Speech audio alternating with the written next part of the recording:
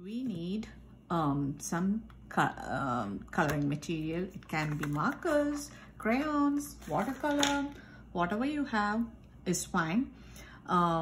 You need scissors and you need a paper.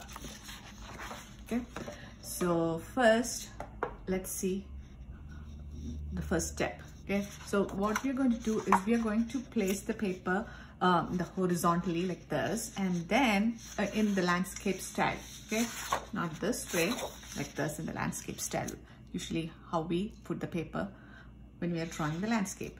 Then what we're going to do is we are going to fold the paper, match this edge with the other edge of the paper. Okay, press it down. Then what you're going to do is you're going to fold again. So again, when you're folding, match this with this part, and then one more fold. Okay, so altogether we folded 3 times, and each time we were matching the other side. Let's open this. Okay, so now we have 1 2 3 4 5 6 7 creases, right? So next what we're going to do is turn the paper, and then on the second crease, there is this crease, right? We're going to fold it inwards. Second crease, first crease, second crease, fold it inwards. Not that much. Yeah. And this is third crease inwards. So what I'm going to do is, there is this third, the next crease, right? I'm going to fold that and then make it this way. So there are 2 creases outside, okay? And then it is like this. It's like, can you see how we folded it? Yeah. Now, what we'll do is, we're going to open this, and then let me grab a pencil.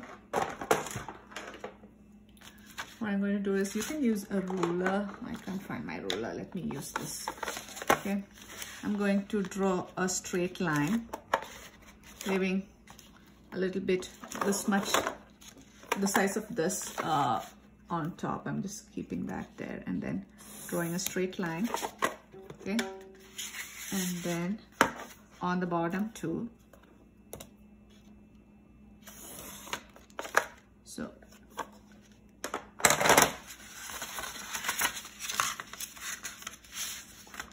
open this up, no, fold it, and then do the same thing here also.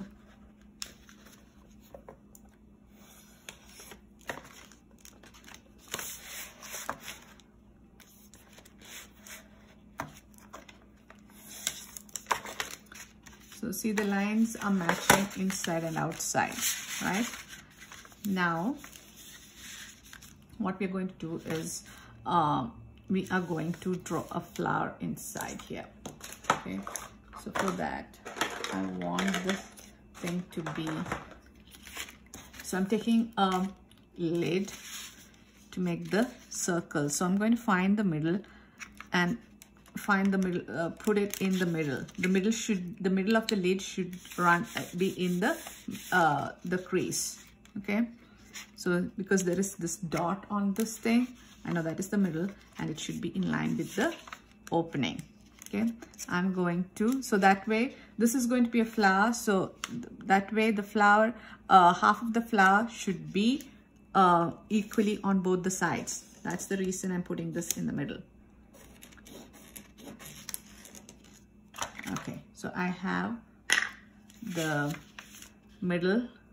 Now what I'm going to do is, I'm going to draw some petals. So first petal, I'm going to draw from the middle here. I'm drawing a line like that, And then in between this and this, I'm going to draw another line.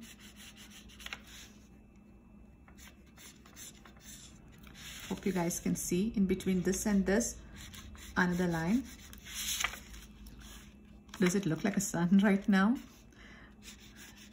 It does, right? So then if you want more petals, so you can add more lines. Okay, so I'm going to make thick petals, like big petals. So I'm going to stick with this much, and then what I'm going to do is I'm going to turn this into petals. This is the middle, like that. I'm going to draw a curvy line around this.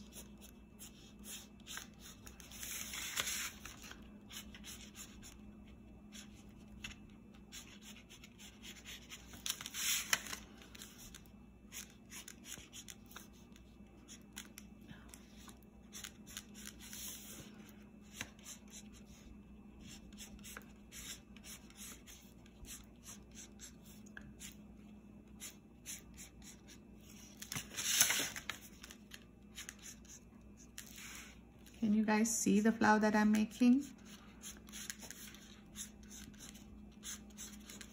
So I made a flower. Okay, so let me show you on the whiteboard how to make a flower. Okay, where is my whiteboard marker? Okay. So there are different ways you can draw the flower. So let's pretend that this is the middle line, and you do this and this. Okay, so you can draw. So what I showed is I made lines like this, right? First line like that, and then line in between these two, in between these two, that. And you saw how I turned that into the flower, right? So if you want, you can add more petals. So here I'm going to add in between each of those lines that I made another set of lines. Okay, now so the other one I made petals like this, right?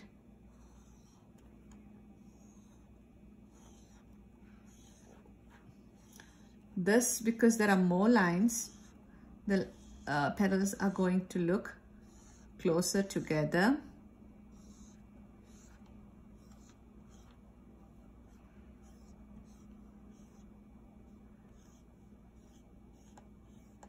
See that the lines that you make are like equal length. Okay, otherwise some petals will be longer. Okay, so this is one way you can draw flowers. Let me show another type of flowers.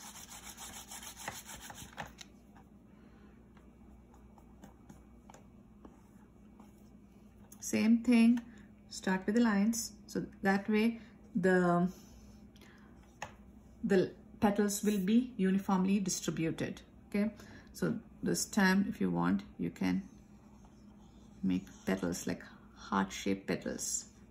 The bump should go in the middle, like that.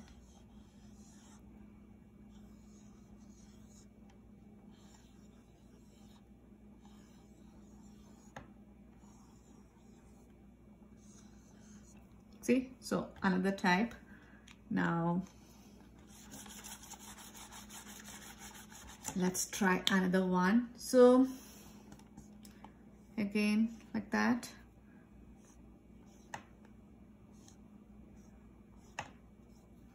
This won't be this long. You can make, previously it was like a V, or here it can be rounded, right?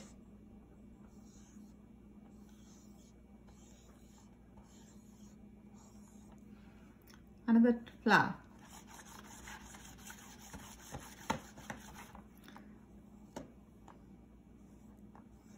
So the one that I made, I'm going to make a few changes to that. Okay, let me show you.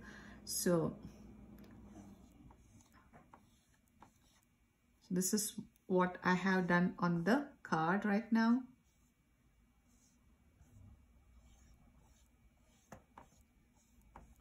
if I want, you can make in between these to make it look more like a sunflower. Got it? So that way you can do. So I think we have enough type of flowers, right, for the time being. So go ahead, draw a flower that you like. So once you're done drawing, what you should do is you can outline the thing with, I'm using a permanent marker. If you don't have a permanent marker at home, go ahead, use a crayon, because we are going to paint on top of this. Okay, so we don't want to use the regular black marker. Or what you can do is, if you don't have a black crayon and you want to make the lines with black marker, you should not be doing, if you don't have the Sharpie now, don't make the lines now. You can paint, and when you're done, when the paint is dry, you can outline with the black normal marker. So I'm just outlining this. I'm not going to outline, go over the lines. Okay. The middle lines that I made, because that was just for, that was guidelines, okay?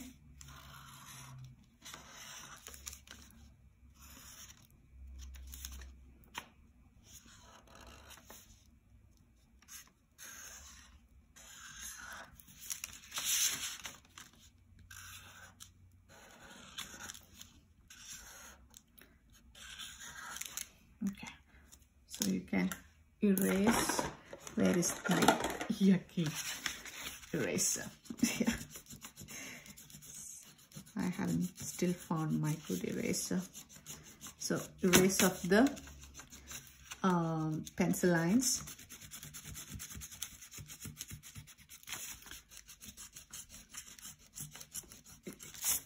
It would be best if you drew lightly. I made the lines a little bit dark so you guys can see better, right? So my lines, okay. So after you're done with that much, what you're going to do is you're going to take the scissors, and then you're going to cut this on the line, okay? Hold it. You're going to cut the bottom paper also, the bottom folded paper.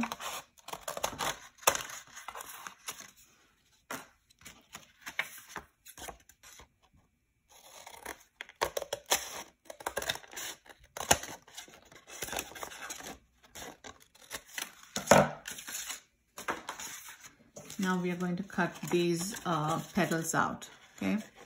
So I'm going to open it and then cut carefully. We want the petals to be intact. Cut just next to the line, okay? So this card, Mother's Day is coming up, right? So you can make this card for your mom. If you want to give this to your grandmom. Grandmom is also a mom, right? She was a mom. That's why you have a mom or a dad, right? So you can give to your grandmom if you want.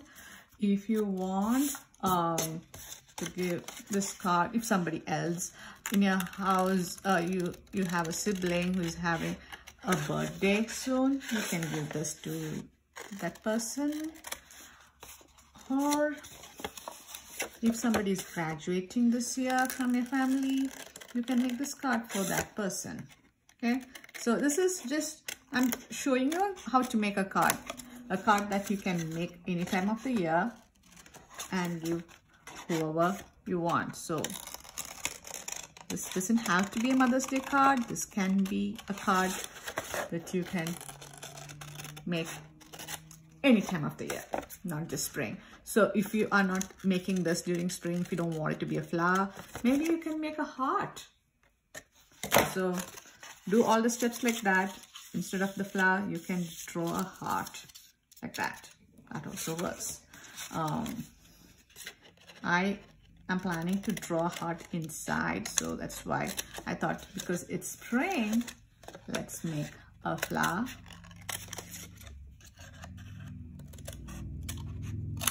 Okay. So we have cut this. Now inside you can either write whatever message you want to write inside, or you can draw a heart. I'm going to make a heart inside. Okay, I'm going to do it lightly because I don't want to erase my pencil is not going to erase so well. I will go over that with a marker so you guys can see better. So I drew a heart inside. Drawing the heart is easy. You guys know how to make a heart. So I'm sure I don't have to show you guys how to make a heart, right? So the heart is there. Maybe I can write, if it's for your mom, write your mom's mom. If you want to write her name, you can write her name in there. If it's for a friend, you can write best friend. If you want to write, it's for your brother, happy birthday for its or a sister for their birthday, you can write happy birthday message inside. So I'm just going to write mom inside. You can make this as fancy as you want. Okay, I'm just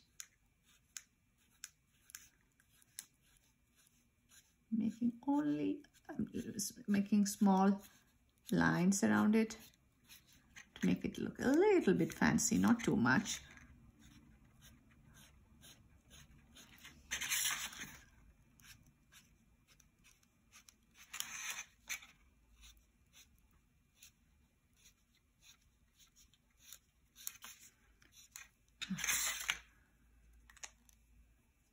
Maybe I should have made them.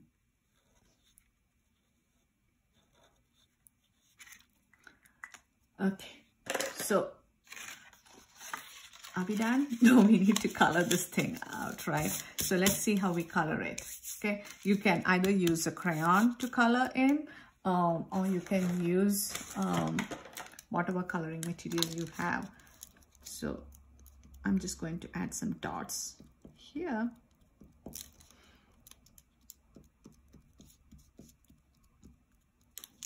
Okay. And then, so to color with crayon, do I need to show how to color with the crayon? Let me make the crease a little bit more. I'm using this part of my nail and then pressing it down so that it stays closed. And this also needs to be pressed down really well so it stays down. Okay. So now, let me show you guys a trick to color this. If you can color this with marker because it's not a big thing, but if you want to give it a watercolor look, you can use the markers if you don't have watercolor at home, and then give it a watercolor look. So let me show you a trick. Okay, so what color should the flower be? Maybe you should use maybe blue, not this one, blue and yellow. Excuse me. So what I'm going to do is, let me use the lightest color first. So I have taken an aluminum foil, a small piece is enough, okay? Or you can use a Ziploc bag, and then on top of the bag or on top of this aluminum foil, you're going to take the marker and then you're going to color on it like this. Okay, so once you're done, if you have a brush at home, you're going to take the brush and you're going to dip your brush in water and then add some water to this. This brush is a special brush because this has water here. So let me show you how to add water, okay? So I don't have to have water here. So I'm just adding a drop of water to this, mix it. So take the regular brush and then do this, and then let's see. you can color with it. Can you see?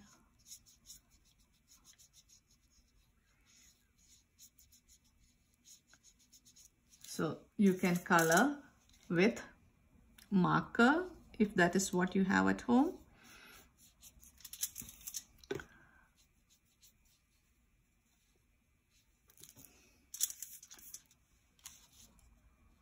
So a little bit is enough. With water, it spreads out. Should have used orange because yellow is a very light color and the lines are showing through. Maybe I'll do something later. So this is how you can make watercolor if you don't have watercolor at home. Add color, so not that much, you don't need that much color. See how much I made, and then add a drop of water. Dip the brush, if you have regular brush, dip it in water and then add a little bit over here, mix it with this, and then take the paint and then you can color with that. Okay.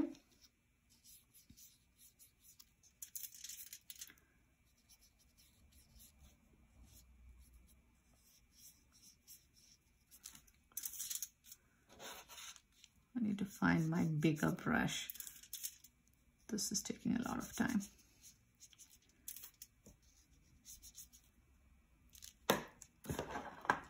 Let me use my, I just wanted to show you guys how to use markers if you have markers. But if you have watercolor, just swirl this in watercolor and then paint with it, right?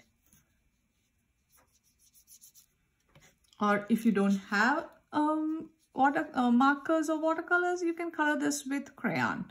It doesn't matter. I wanted to show you guys a new way to use your materials. That's all. Okay. You can, if you don't have markers at home, you can, next time when you get markers, you can try making color. I'm going to go over it with one more time to make it a little darker. You can try this out next time when you get markers.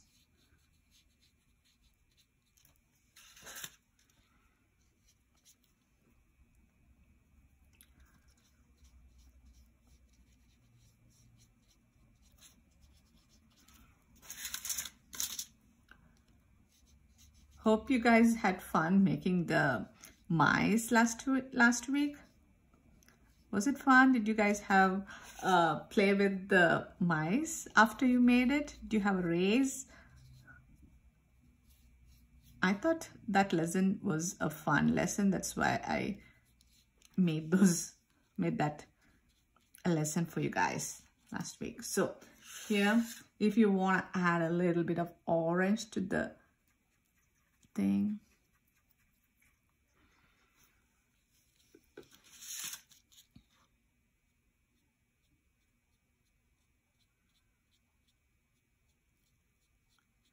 I'm trying to make it as fancy as I can because this is a card that I'm going to give someone, right? So it needs to look really nice. So I'm going to take my time and color this as best as I can.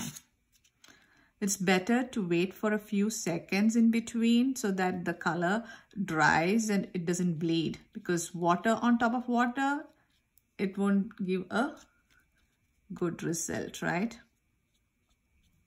It will spread out and then it won't look nice.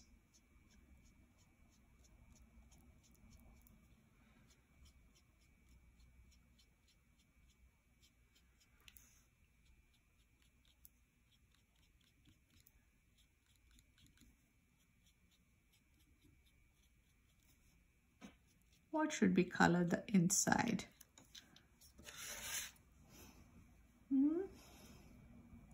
Oh, where's my paper towel? Do I have a paper towel here?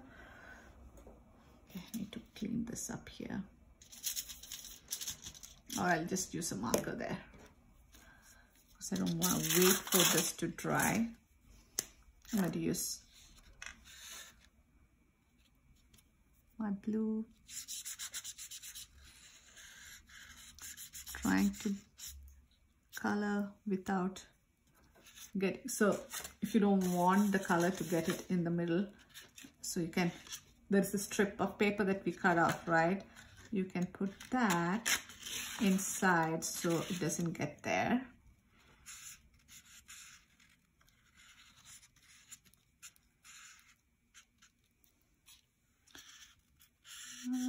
Okay.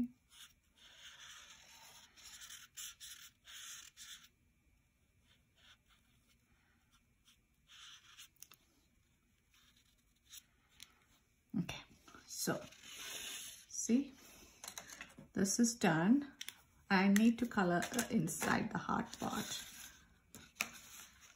I'm going to leave it like this for it to dry. Maybe I should make some red.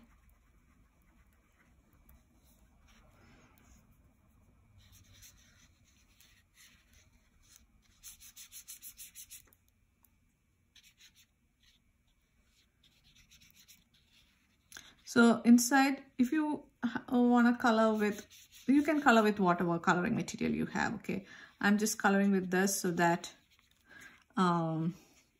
I don't have to go find another coloring material, and I have used the same coloring material outside, right? So I want to give a uniform look.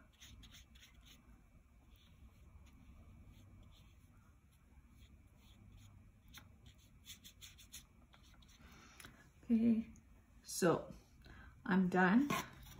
Whatever message you want to write, go ahead. From, no, to, from, things like that you add. Okay, now see, I hope you guys need to wait for it to dry. I just want to show you guys how it works. Maybe I'll blow it a few minutes before I close this. So this is the finished look. Because it's still wet, I'm like going to spoil my card. So it will be like that, and then you can, when you give it to the person, it will be folded down like this. So all that they see is a flower. When they open, they see the message inside. Isn't it cool? Right? So I hope whoever you're giving this card enjoys this card as much as I enjoyed making this card for you guys. I hope you had fun making this card, and see you guys next week. Till then, bye-bye.